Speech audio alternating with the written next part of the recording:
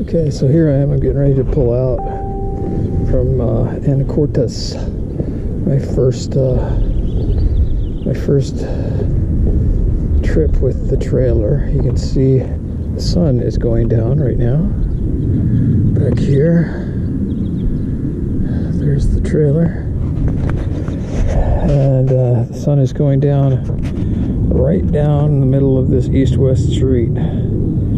It's like the day after the equinox, so it's virtually the same thing as equinox. And you can see that the street is an east-west street because it's perfectly aligned. That sun will go down probably in 5 minutes, 10 minutes, and it will be perfectly lined up with this street. And I'll stick around that long, and then I'm going to pull out of here. Talked a little bit about the vernal equinox the other day on the vernal equinox, but the sky was overcast and you didn't get a real good it was really windy, so it was hard to hear me, but you can see my rig here.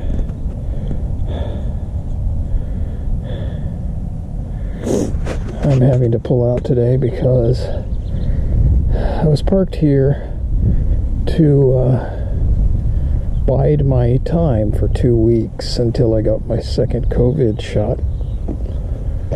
This COVID shot was supposed to be last Friday. It's now Monday. The state or the county didn't have the shots, so my second shot was postponed indefinitely. So I was hanging out here not knowing what was going to happen, and with my lovely friend who hosted me, and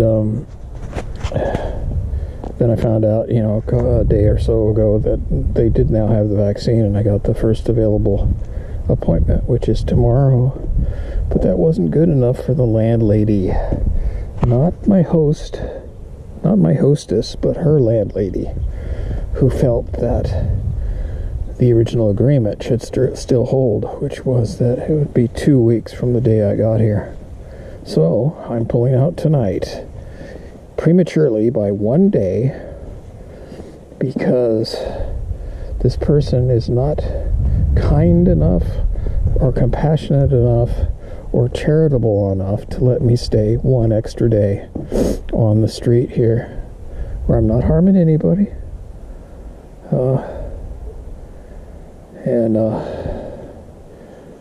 You know, all we can say is bless her heart, you know? Pray for her karma. So I had to scramble today to find another place to park the trailer tonight. And then tomorrow I have to go get this shot. So that's what's going on. And we're waiting for the sun to go down, which should go down shortly here.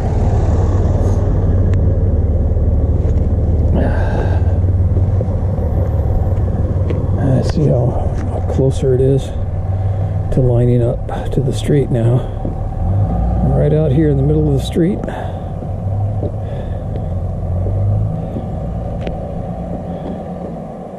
Look at how perfectly aligned that is.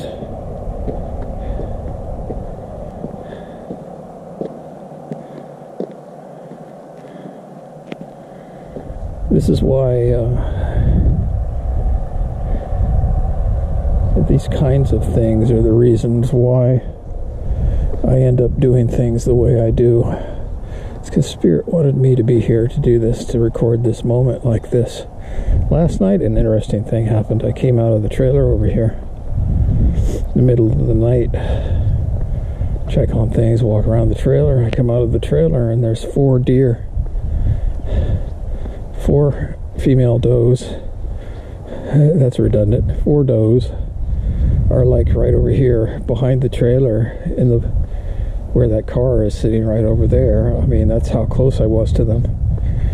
And the full moon, well, it wasn't the full moon, it's like a half moon. The half moon was in the sky over here by the tree to the right, so it was north of this east-west line, It was at its north perigee or apogee or whatever you want to call it, the north node. And it was shining up there. I took some shots, but it really didn't do it justice. And so I was out here with the moon and the clouds over the moon and these four does, and just giving thanks for the gift of that moment. And I'm giving thanks now for the gift of this moment, which is exceedingly superior. Look at this. As the sun goes down straight down the street. And now it's time for me to take my rig and go home. Well, to my next home. My rig is my home now. I'm not homeless. I have my home. My home is on wheels. And so the adventure begins now.